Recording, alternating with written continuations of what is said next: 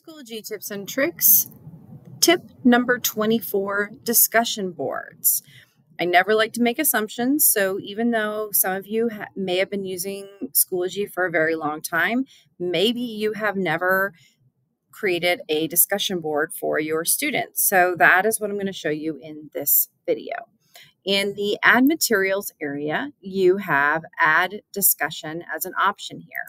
And I have one ready to go, and I'm just going to hit edit. So when you go into add a discussion, you are going to put a title. You can put as deep of a description as you want for your students. You have all of these editing details just like you do for everything else in Schoology, including the ability to add images and media to your description. Down at the bottom, you can add a file, you can add a link, you can add a resource. You can even do an audio or video recording into your discussion post, as much as you want to do or as basic as you want to do. You set a due date. You can enable grading for a discussion board post. It does not have to be graded.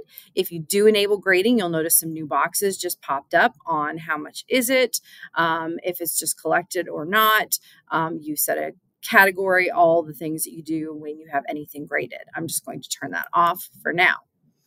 Down at the bottom, you have a couple other things under options. You can individually assign a discussion board. So where, again, we have talked about creating grading groups within your course, you can individually assign a discussion board to different grading groups if you would like to. So if you want to modify a discussion board so that your L's are doing a discussion board at the same time as everybody else, but you have modified the content for those L's, and it doesn't make them stand out as not doing what everybody else is doing because you have a modified discussion post for those students.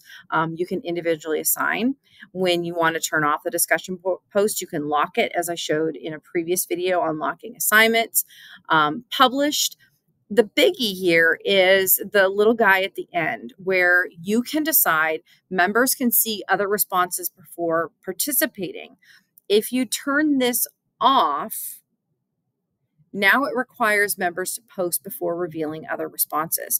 So this is pretty powerful. If you do not want your students to see what other students have posted to get ideas from before they post their own response, you can toggle this so that they have to post before they see anybody else's responses. So if you know that your students are going to have some similar responses and you don't want your students to maybe just like mimic what somebody else has already posted, you can take this avenue and toggle this option so that they only see their classmates' responses after they have responded. And then you would just save your changes. And when your students come in, they're going to see the title, the description, again, as long as it goes. And then they would have an area down here where they can post their responses.